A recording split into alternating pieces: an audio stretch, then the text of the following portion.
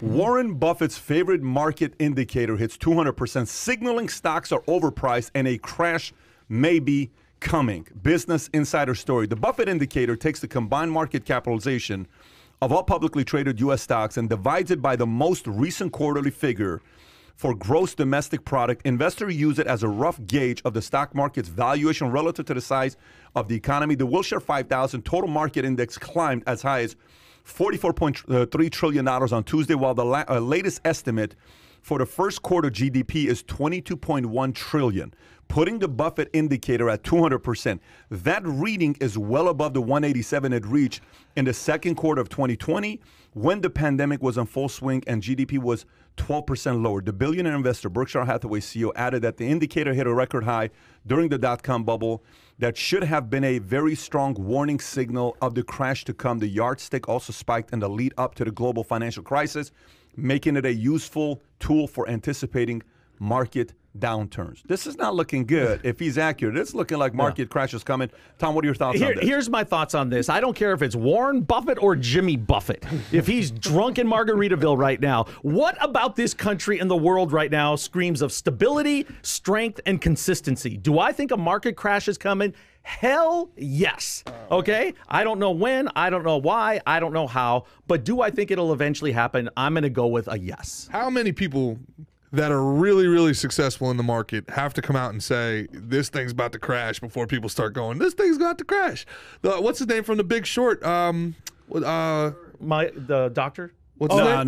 No. What's his name? Are you kidding me? We follow this guy. Kai. What's his name? Michael Burry? Yeah. Michael Burry, yeah. Yeah. He said this 3 months ago. This is, look, what are we going to do? We're going to go to negative interest rates? I mean, how much longer can the Fed keep blowing air in this balloon? Eventually, there has to be a correction.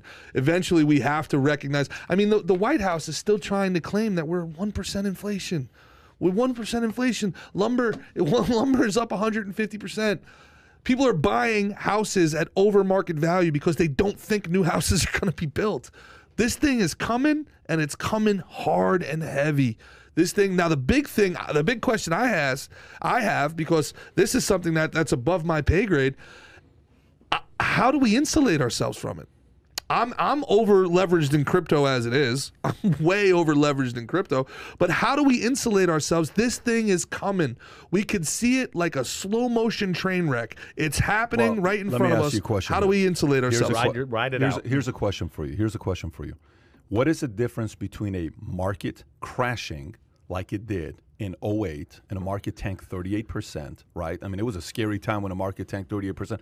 The whole mortgage, real estate bubble that we had, or in late 90s when the tech bubble, the whole same thing happened there as well in Silicon Valley.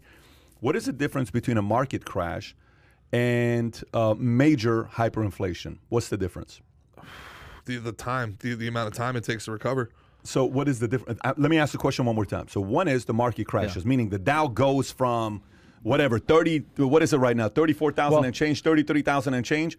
So the Dow goes from 34,000 to 22,000 versus the Dow stays 34,000, goes to 40,000. But your money's But worth inflation goes up 10%. What is the difference? I would guess a lot of wealthy people are going to be less wealthy in a crash as opposed to inflation where it affects everybody day to day.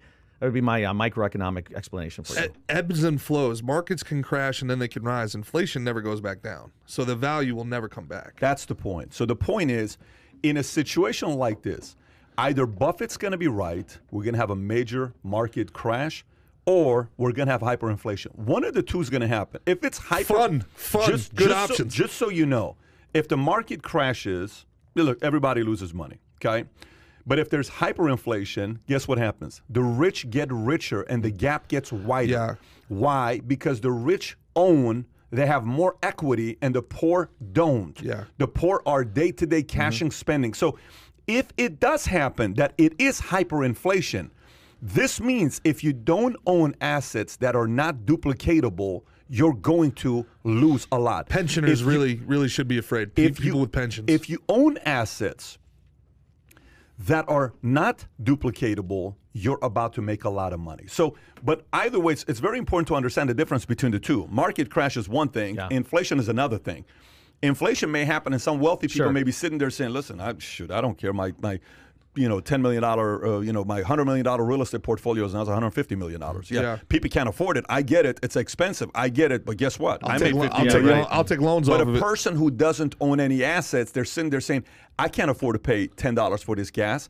I can't afford to pay $6 for this milk. So that's what we're gonna. One of those two is gonna happen, and I'm thinking the inflation is gonna hit the poor and middle America way harder than the market crash. Could there be will. something a little bit more in the middle, like a correction, or is he going all-out crash? I mean, there is a little bit of a difference there, too. We're going to have both happening at the same time. We are already in the beginning stages of inflation, whether it gets to hyperinflation. I hope that there's really, really smart people. I don't think both is going to happen. You mean to tell me you think the market's going to, like, where's it going to crash? Tell me where Dow's. Can you pull up Dow right now? How can they keep rates this low? No, I know that. But can you pull up Dow right now? Pull up Dow right now. Okay. Dow is 34,000. Go to 5-year. Yeah, go to the 5-year. That was good. So 5-year is what? I mean, just go to max. Forget it. Go to max. Okay. If you go to max from 1986, okay, it was 1981, 993, 1986. Keep going slowly. Do exactly what you're doing. Go slowly. Okay. When do we hit 2000? Go to 2000. Okay. 2000 is what? 87. Okay. When do we hit 3000? Go. Let me ask you this. Watch this, though. But I want to show you something here. Keep going. 3,000. Keep going. Go to the next market high before it drops. Go to like whatever looks like 2,000. Keep going. Boom. We hit 11,000 right there, wherever it was. I just saw 11,000. Okay, 11,192.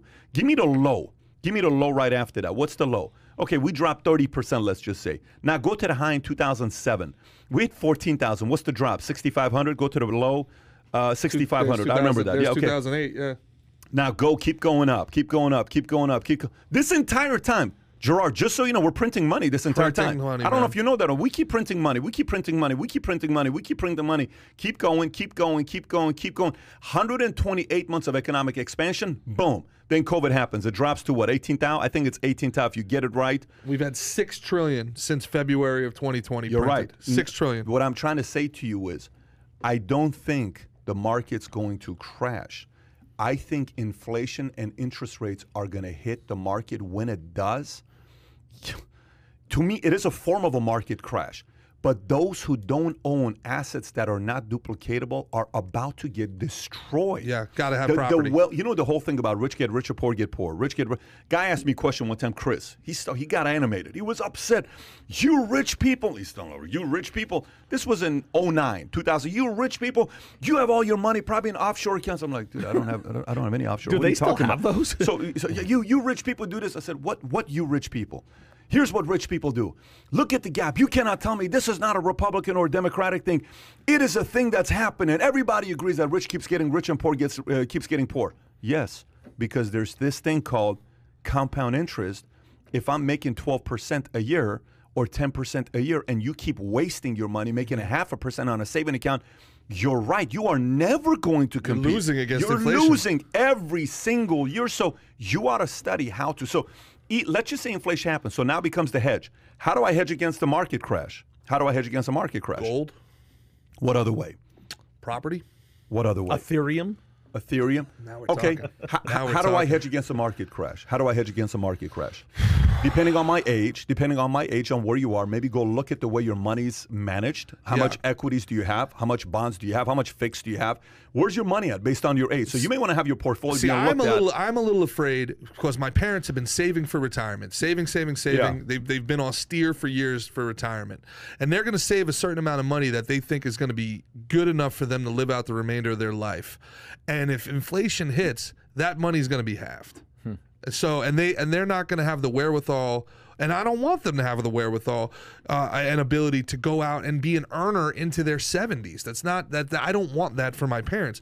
But if they think that they're going to save $5 million and that's going to hold them for the next 20 years, and that turns out to be essentially $2.5 million in equity, that's going to be that's a pretty devastating thing. You know what we're learning today with the conditions that we have? It is so weird what we've done with print. This printing money thing is a new thing. This printing money is not like a. They robbed us. Yeah. And they gave it to themselves. Yes, you're right. They did. And by the way, even Stanley Druckenmiller, who's a $10 billion, guy worth $10 billion, we showed on the last podcast. He says, you have no idea how much money I've made during this time. He says they keep printing money, thinking the money flows to the poor and the middle America. Never does. All the money flows all the way to the top. It goes to Raytheon. All I'm saying to you is, The form of a market crash, I think if it happens, it's subtle. It's not as big as people think. Maybe a 20 to 30%, there may be something like that. But that's going to be a time. It's not going to last a long time.